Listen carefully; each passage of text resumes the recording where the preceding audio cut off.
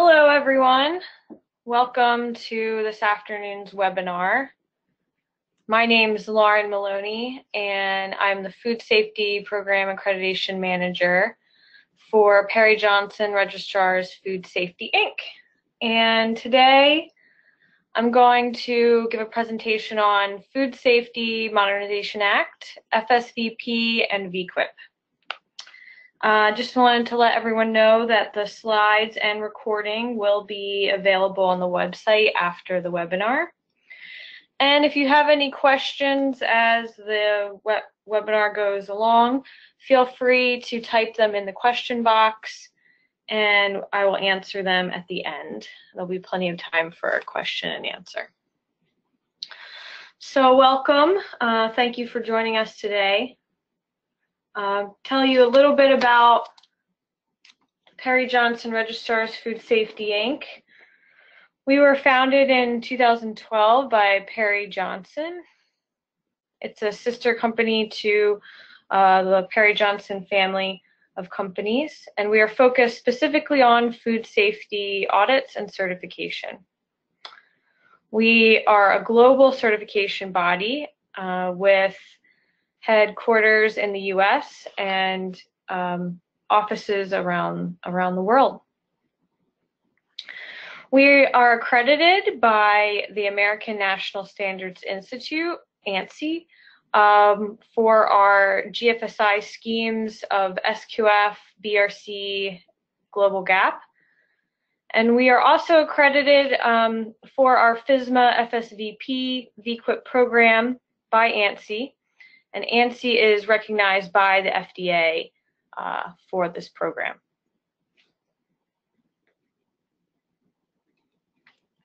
So let's talk a little bit about the Food Safety Modernization Act.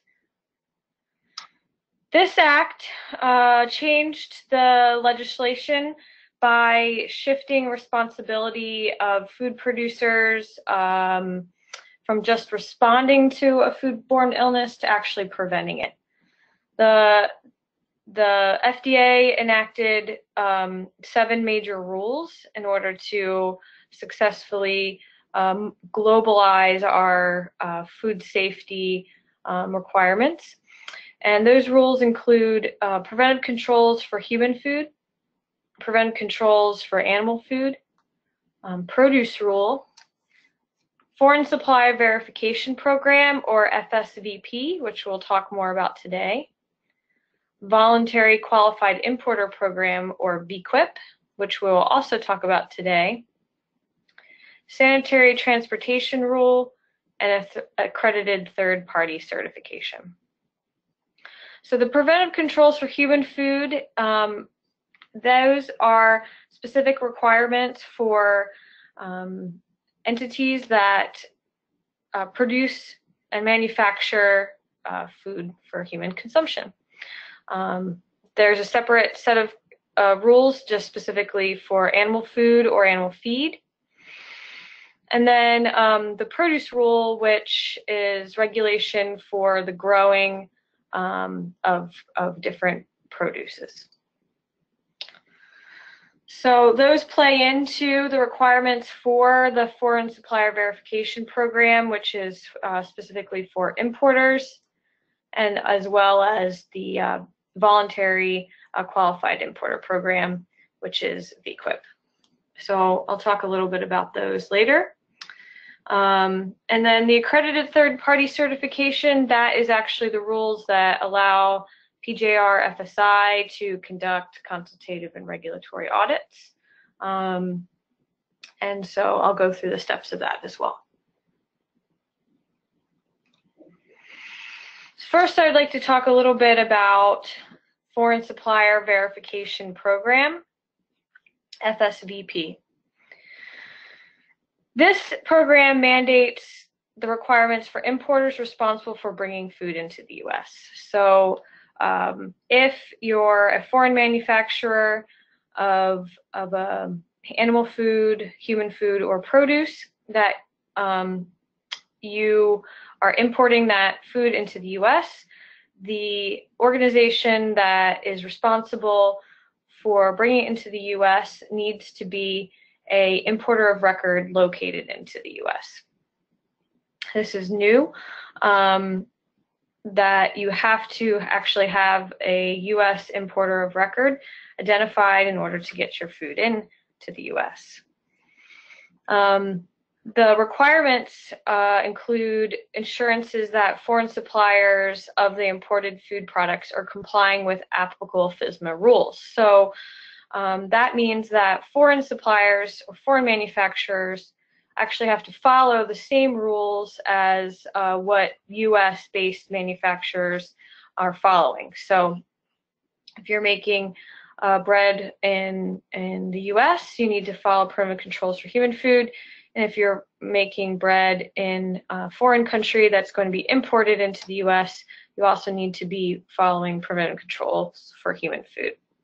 Same for animal food or produce rule. So in order to make sure that the foreign suppliers are following the applicable rules, the FSVP requires importers to perform risk-based supplier verification activities. So depending on the type of food that is being imported or from the supplier, different risk-based activities may be required. And so I'll talk more about them in the next slide. There's a few exemptions for foreign supply verification program. Meat, poultry, and eggs that are subject to USDA regulation at the time of entry will be covered by those requirements. Fish and fishery products that are in compliance with seafood HACCP and juice compliance with juice HACCP will continue to follow those HACCP regulations, since those were in place prior to FSVP, preventive controls, or produce rule. So the importers of those products still need to have supplier verification activities conducted, but they need to follow the HACCP regulation specifically instead of the preventive controls requirements. Other exemptions are alcoholic beverages, food that's used for research or evaluation, food imported for personal consumption, food that's just going through the US, food that is imported for processing and then exported back out, or food that is exported and returned without further manufacturing or processing in a foreign country.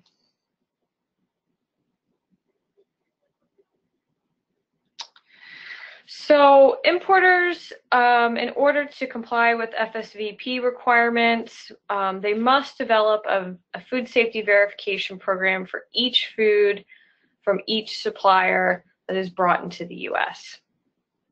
And this is in order to show that the food that's produced is produced in the same way, with the same level of public health protection as the US, like as a US manufactured food, so that they follow those preventive controls or the produce safety regulations.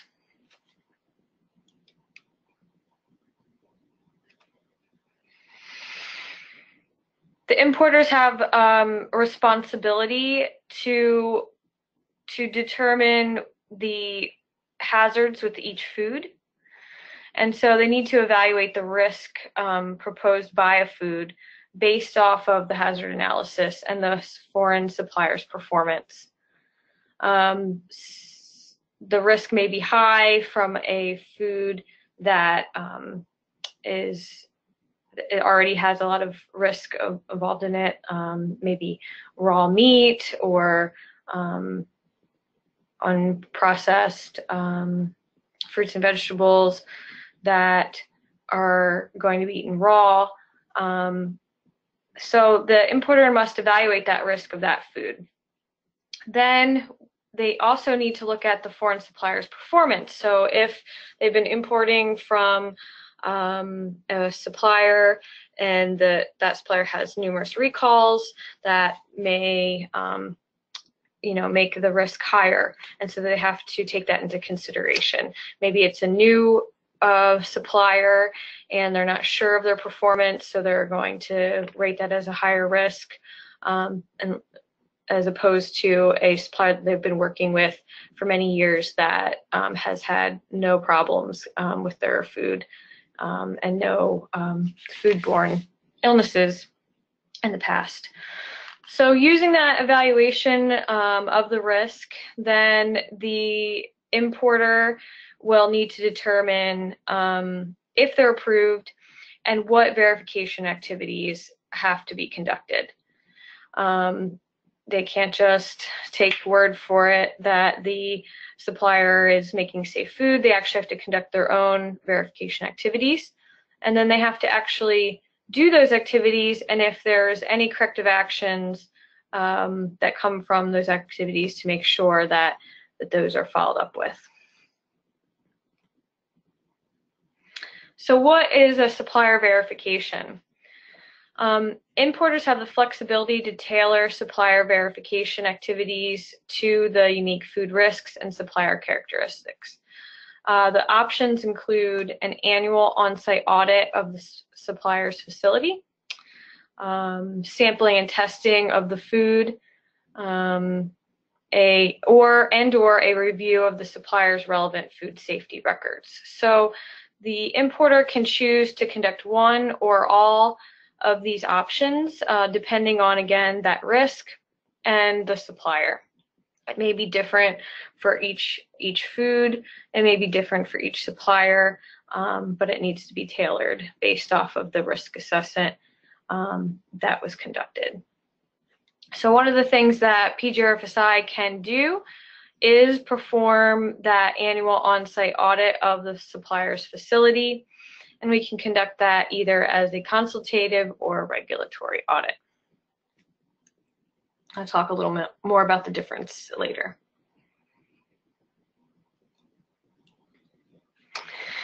So, Voluntary Qualifier Importer Program, VQIP. So VQIP is a voluntary program. It's not mandatory, but it's for the importers to get their food into the U.S. At an expedited rate. It's a fee-based, which means that you apply directly to the FDA and pay a fee annually in order to bring that food into the U.S. faster.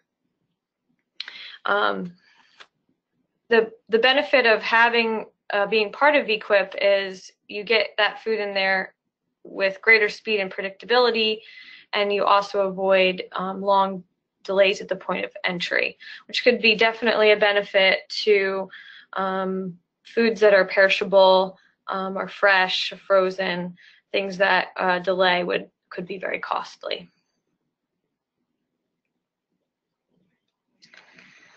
So the application period is currently open for the VQIP, and again, the importers will apply directly with the FDA. They will open typically through October 1st through May 31st each year. So right now, like I said, the application period is open until May 31st of this year. Once that application period closes, the benefits will begin the next October through the following September, which follows the U.S. fiscal calendar, which is why it begins in October, ends in September. Typically, it's going to be open from January 31st to May 31st, again with that benefits going from October to September. And if you want to apply, then you need to do a letter of intent and application, which is sent directly through the FDA website.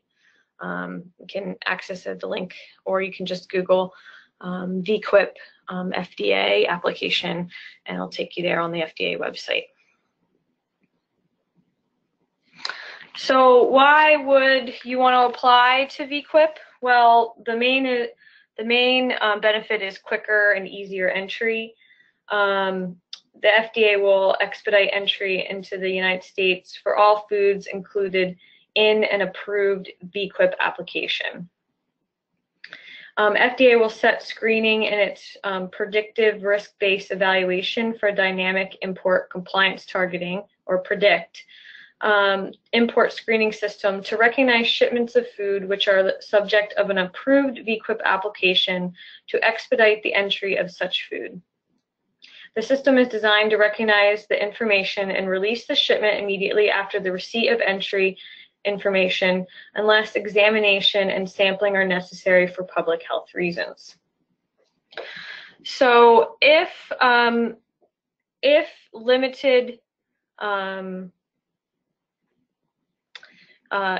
examination and sampling are necessary, it would be for cause situation, or when the food is or may be associated with a risk to the public health. To obtain statistically necessary risk-based microbiological samples and to audit VQIP. So they're not going to be doing as much examination and sampling. It'll be limited. And if they do take samples, then the sampling would be at a preferred location. The FDA will attempt to the extent possible to examine an entry and collect samples at the VQIP food destination or other location preferred by the VQIP importer. So the importer would be able to identify the preferred location for sampling. Those samples would be then sent to the lab, and the FDA will expedite its laboratory analysis of for cause or audit samples of VQIP entries to the extent possible in accordance with public health priorities. So if you'll get those lab results faster and hopefully get the food into the US faster. And finally, they have created a help desk specifically for VQIP questions, where you could submit questions to the email and get a response fairly quickly. This is specifically for VQIP importers, so that's a benefit to have a direct line to the FDA to raise questions about applying for VQIP or the benefits or the process of it. FDA will post a publicly available list of approved VQIP importers on the FDA VQIP webpage. However, that's something that is optional, and the importer could choose to opt out if they don't want that listed up there. But if they did, then that would be a great marketing tool. So in order to apply for VQIP, you do have to meet some eligibility requirements, and these again are eligibility requirements for the importer that is applying to the program directly to the FDA. The FDA wants to see a 3-year history of importing food into the US. You'll have to have a universal universal numbering system, a DUNS number. The food that you import, including ones that you do not intend to include in your VQIP application, cannot be subject to an import alert or class 1 recall at the time you submit your application. This doesn't mean that you can never have a recall in order to submit it. You can, you just can't have anything that's open when you're submitting your application. Neither the importer nor the non-applicant entities associated with the VQIP food are subject to an ongoing FDA administrative or judicial action. In the past 3 years, you all have not been the subject of any U.S. Customs or Border Protection penalties, forfeitures, sanctions that are related to the safety and security of any FDA-regulated product that you've imported or offered for import. Then you must develop and implement a VQIP quality assurance program. And the VQIP quality assurance program let me give you definition, is is a compilation of the written policies and procedures you will use to ensure adequate control over the safety and security of the foods you import. So the FDA gives a component list on their website, and it has to have some pretty specific components, including corporate quality policy statement, organizational structure and functional responsibility, food safety policies and procedures, food defense policy and procedures, qualification, implementation, records, definitions, and so on. And so you can find more details about that on the FDA website, exactly what needs to be included in the quality assurance program. And that will also have to be submitted with your application. Then once the application is accepted, you will have to pay the user fee. And again, this is directly to the FDA before the benefit period starts. And it's a pretty hefty fee. It's $16,000 a year, but that covers all of the food for all of the foreign suppliers that you're importing into the US. So if you are applying for a large number of foods or a large number of suppliers, foreign suppliers in your application, then that fee, is not as hefty as if you're applying for just one food or one supplier, depending on how much you're bringing in and how much delay there has been in the past. Then it might be worth it for the importer to pay that fee. So who can apply as a VQIP importer? Well, you can be the FSVP or HACCP importer on record, which means that the importer is located in the US and is there would be in compliance with that FSVP supplier verification program, either under FSVP or juice HACCP or seafood HACCP. If you are not the importer on record in the US, but you're an importer, you're a foreign importer bringing food into the US, you can still apply to the VQIP program. You just have to identify who the US importer of record is on your application. So again, you could be a foreign importer bringing food into the US, or you can be a US importer to apply to this program. And then that last piece of eligibility is to have a foreign facility certification. So PGRFSI is a third-party certification body that's accredited by ANSI, and ANSI is recognized by the FDA in order for us to offer foreign facility certification. So let's talk a little bit more about what the requirements for that. Just to go through our scope of accreditation, we have human food, juice HACCP, seafood HACCP, produce, acidified foods, low acid canned foods, infant formula, shell eggs, preventive controls for animal food, and dietary supplements.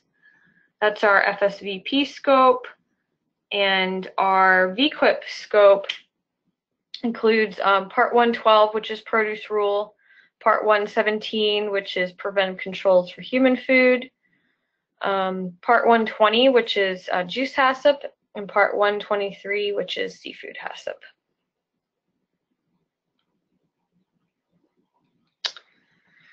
So there's two types of audits. The first type I'll talk about is a consultative audit that PGRFSI can conduct of foreign facilities. Foreign consultative audits can either be used as a gap assessment for the foreign supplier against the applicable FSMA rule.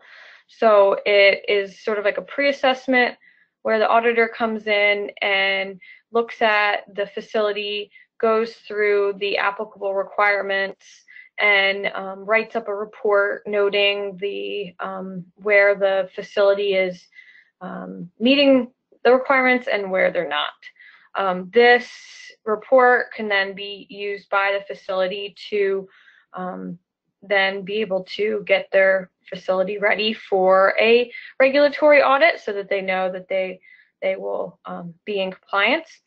Or it can just be conducted on its own and given to an importer, once any corrective actions are completed, given to an importer to show that they are meeting the applicable regulations, and then that may be one of the supplier verification activities that the importer is requiring. So it could meet the FSVP requirements. So this could be used in either instance for a pre-assessment before the regulatory audit, or on its own to allow the facility to know where they stand, and then to be used as the supplier verification for FSVP. The next is a regulatory audit. So regulatory audits can be completed specifically because an importer is applying to VQIP. So if you're a foreign facility, your US importer may contact you and say, I'm going to be applying to VQIP. I'm going to have Perry Johnson Food Safety come out and do a regulatory audit of your facility and issue a certificate so that certificate can be used in the VQIP application. The other instance of conducting a regulatory audit would be if a foreign supplier specifically requests a regulatory audit in order to show compliance to the regulation. So maybe they don't yet import into the US, but they would like to. So instead of just having a consultative audit conducted, they actually would like a regulatory audit and a certificate for regulatory certification. And then they can use that to give to importers to show that they are meeting the US requirements.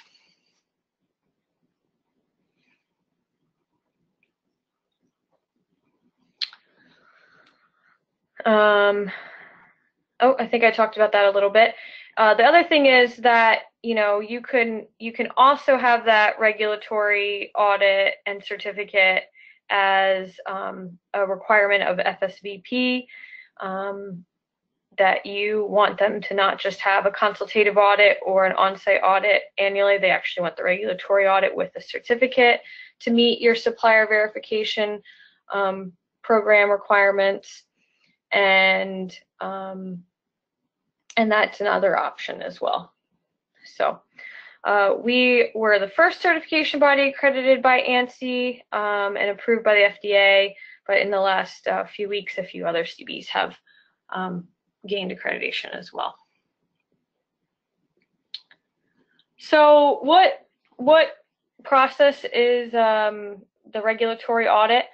Well, like I said before you conduct the regulatory audit, you can have a consultative audit. The same auditor would not do a consultative audit and a regulatory audit if they were conducted in less than 13 months. So we would, if you had a consultative audit done, we would send a different auditor for the regulatory audit. It's actually conducted in 2 stages.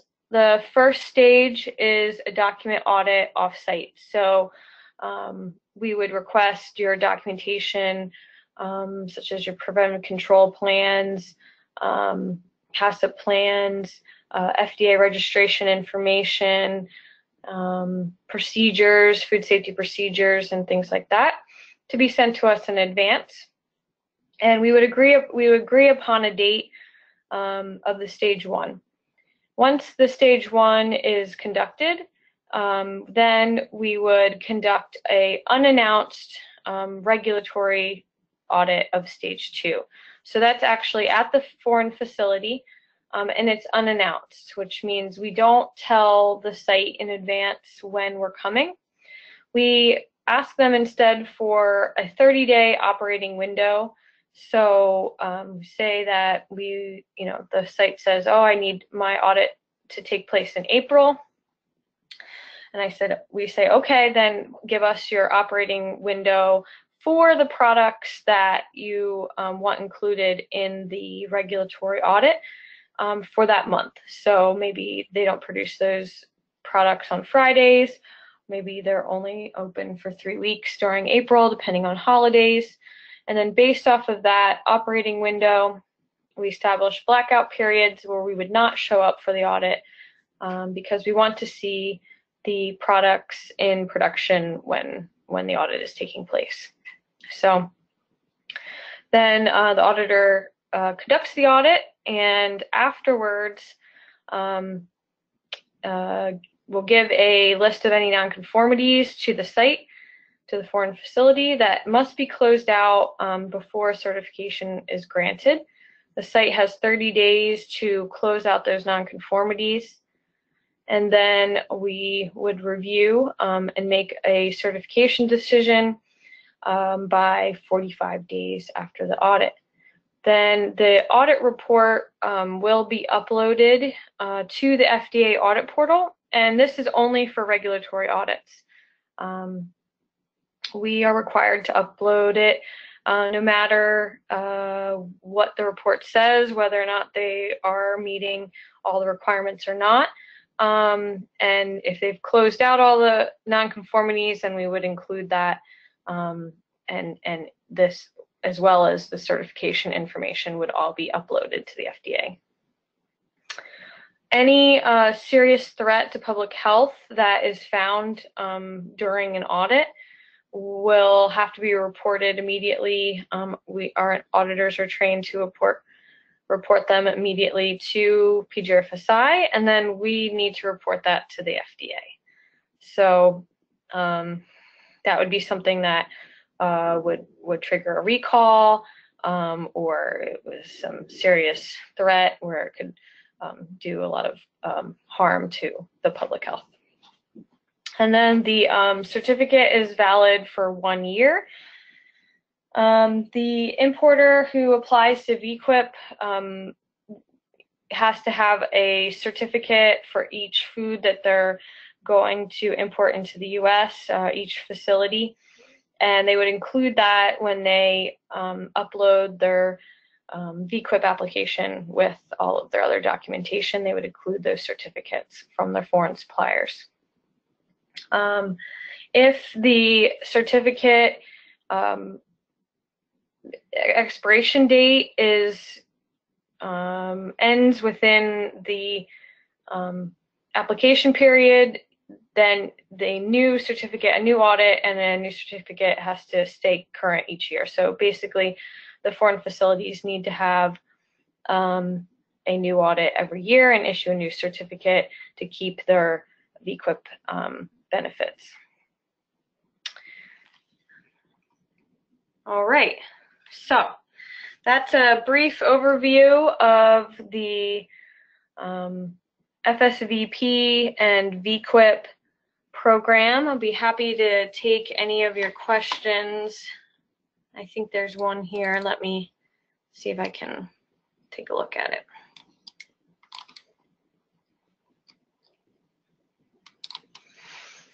So we have a couple questions here. One is, we don't have any US importer. We registered under Register Corp. Who should we keep our documents in US?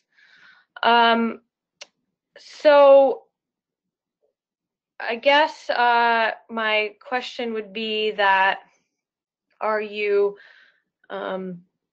shipping your products currently into the US? Or I think I might have to know a little bit more about your situation, because under FSVP, products that are that are imported into the U.S. should have a U.S. importer of record identified upon entry.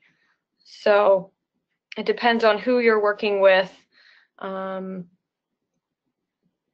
specifically you're working with, and then you said you receive online and send products through the mail.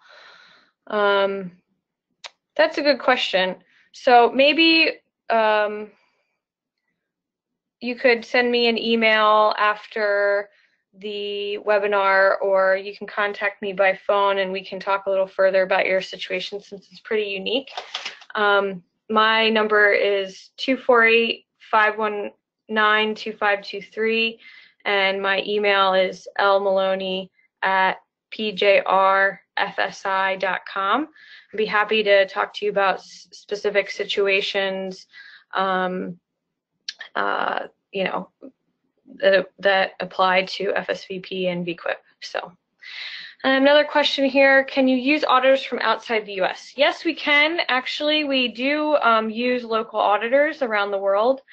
Depending on where the foreign facility is located, we try to dispatch a local auditor as close as possible. So we have headquarters in Europe and Mexico, in Japan and India and China.